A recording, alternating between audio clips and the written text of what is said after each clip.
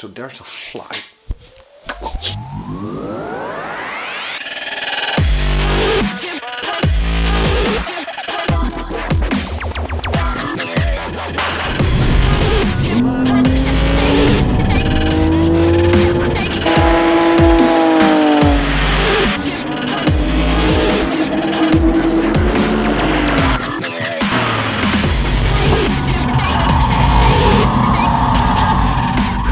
So for the past 3 hours I've been recording a lot of stuff, and then after recording all of that I thought this might not be necessary at all. So maybe it's wise to just start with some basic stuff with what we call a partial read.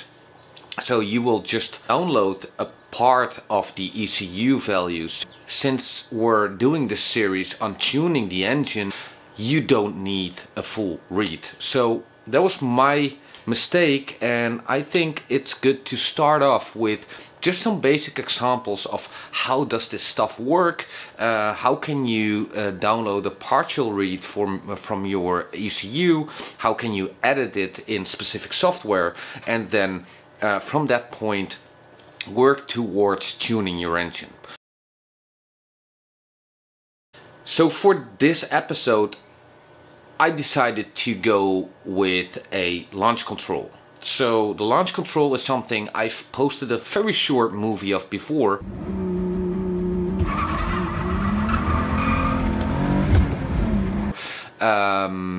And I got a lot of questions. I also promised to do a write-up on how you can do this on your own. So let's use this opportunity to go into the basics of your ECU and explain to you how you can code launch control into your MS42 ECU. Just for learning purposes, and it's kind of cool. It's kind of cool. Here we go. My corner of doing computer stuff. It basically consists only of a screen, an external screen. I bought a laptop and I have this awesome wireless keyboard with a touchpad included. I saw it on many YouTube videos. It took me a while to find it, and I didn't see it in YouTube videos by then, but I would advise everyone to get this type of thing if you do your engine stuff.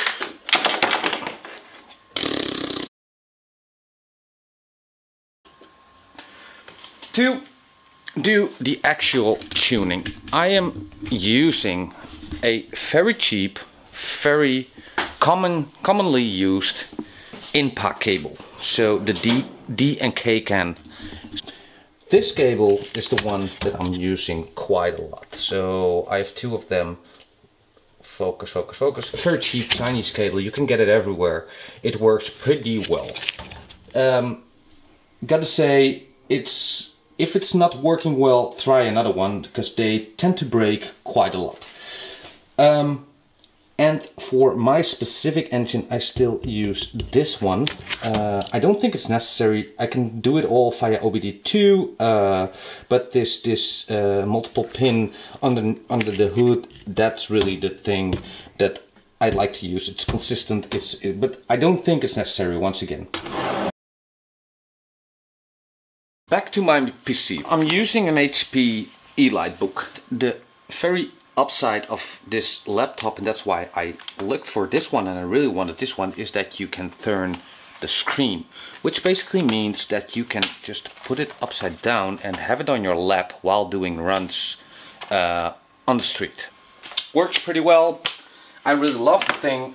I'll put the type of the laptop in the description, so if you are looking for something to start with, because I'm not a professional obviously, so if you're looking for something to start with, maybe this is the thing that will help you. The software. For the thing that we're doing currently, I would say, so INPA, INPA, JM Garage Flasher, Galeto, and ROM Raider would be sufficient to do the job. So if you need to tune your engine, if you need to do basic tuning stuff, that list of software should be enough. I will not promote any cracked software. So from my point of view, I will say you need to buy the original one unless you can borrow it from someone or you can find it somewhere on the internet. I will never push people into downloading hacked or pirate software. That's for the software, the hardware, the cable and all of that. That's basically it. So in order to get the partial read from your engine, you need to make sure have your car connected to a battery charger, have your laptop connected to a power supply, right? So, okay, that being said, the thing I always do first is I open up INPA. And INPA tells you right away if your cable is detected, if it's working properly, and if your ignition of your car is on. If this is all black, then we're cool. If one of these is not black but white, then you don't have a proper connection and you want to recheck all of your cables and stuff. So that's all cool, and then we will go to Galeto. Then the first thing you want to do is click ECU data. That's basically a check if everything works correctly. So it starts reading and it will tell you that you have an MS42 and it will tell you some other specifics for your ECU. It's not really relevant, you don't have to do anything with it, but now you know it's working. I forgot to mention, like, you have a drop down here and you need to select Siemens MS42. So ECU data, it's telling me it is connected and it can read it. So then we will click the read button. And I can't stress this enough, please make sure you have a proper structure in your folders and all of that stuff. You want to back up the files that you've downloaded from your car, so if anything screws up, you can always put back the old flash file for your car. I will create a folder for the date of today, which is the 27th of April 2021. I will go to that folder. I will name the file initial read dash partial.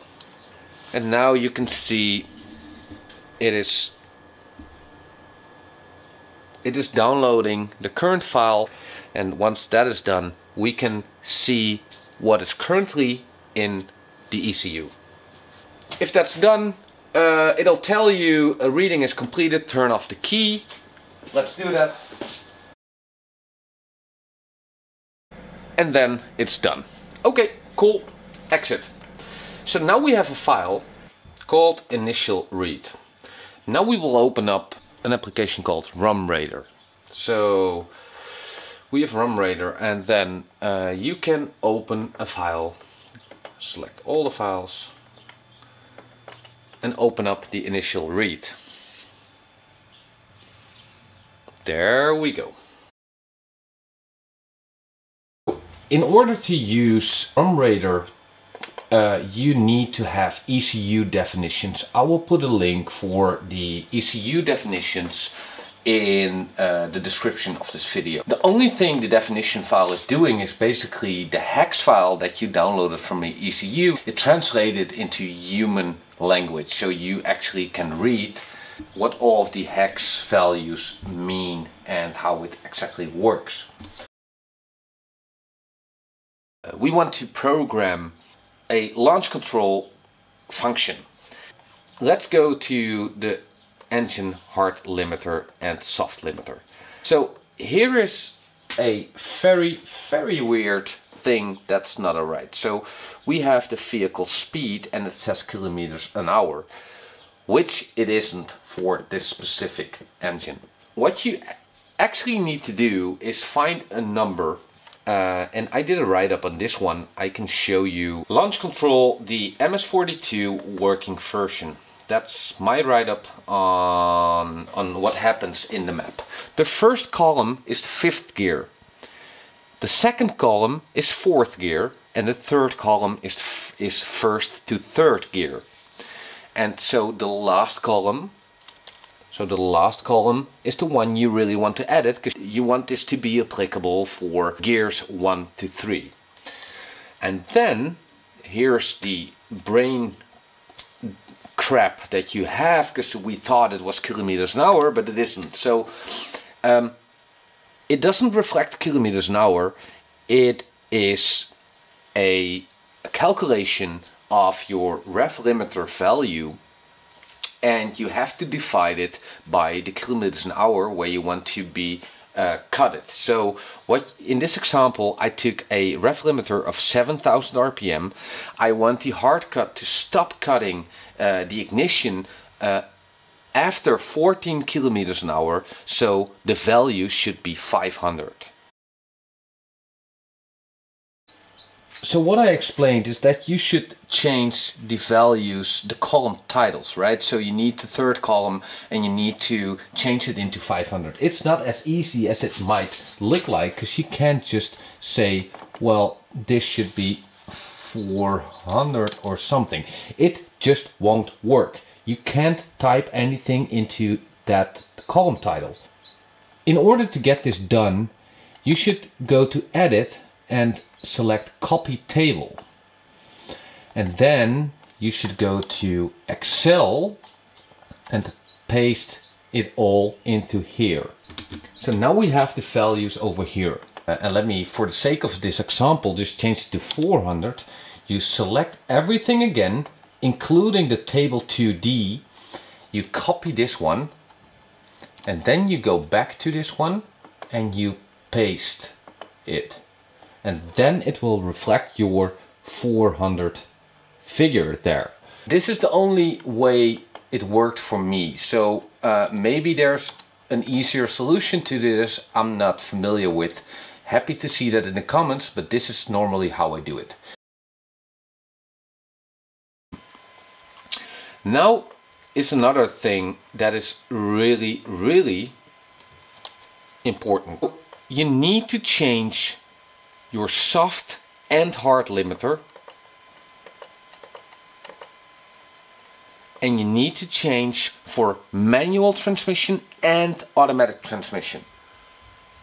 Not filling in one of them will result in a not working launch control. So we're gonna do this 3500 up, and this one 3500 up, and then we will save it. You can never overwrite the original file, you always have to save it as something new.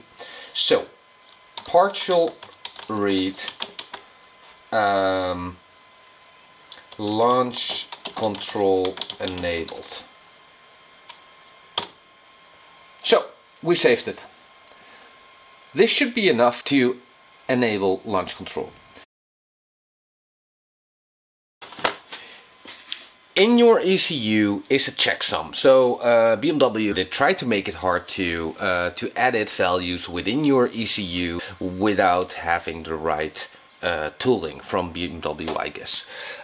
So what they did, they basically got some values into the file that should match up together. If they don't match up, you don't have the right checksum, and if you don't have the right checksum, the car will not start. So before loading this into your engine, you need to correct your checksums. And then we have the Siemens MS42 checksum corrector. This one is from chipster.no, but look on the ms4x.net wiki page and you can find your own checksum corrector. There are many of them and they all work just fine. So what we do, we open up this application, we open the file,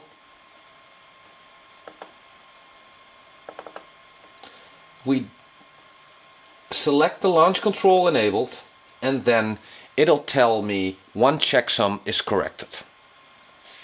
Perfect. Okay. So now we're good to go. We will go back to Galetto again. Okay. So I'll turn on the car I just turned on the car. Once again, this is the critical time where you need power supply and you need your battery and everything. Right, because this is writing.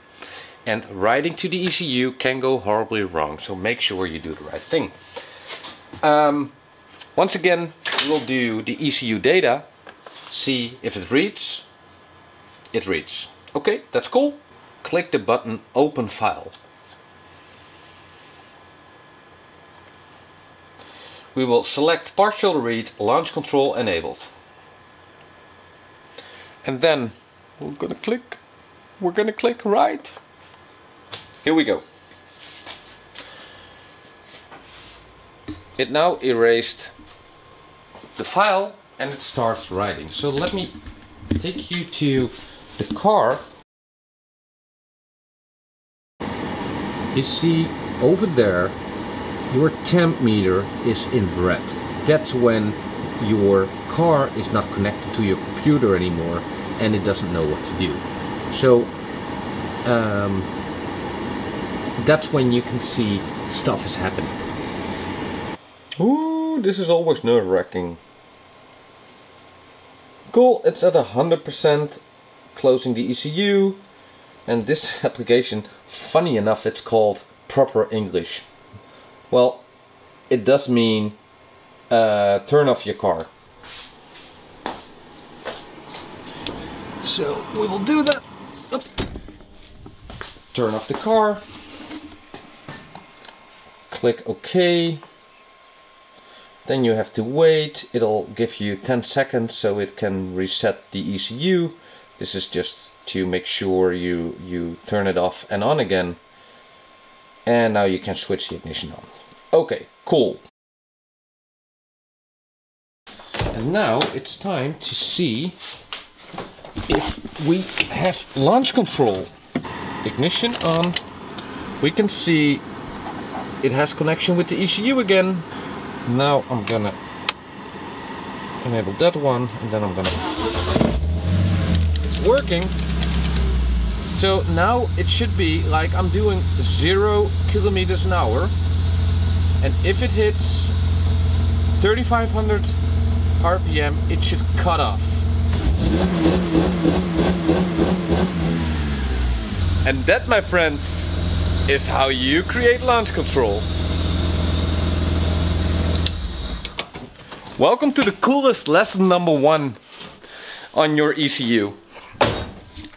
If you manage to do this, you get the absolute basics of remapping your engine. If you need help, if I need to explain stuff more carefully, then let me know.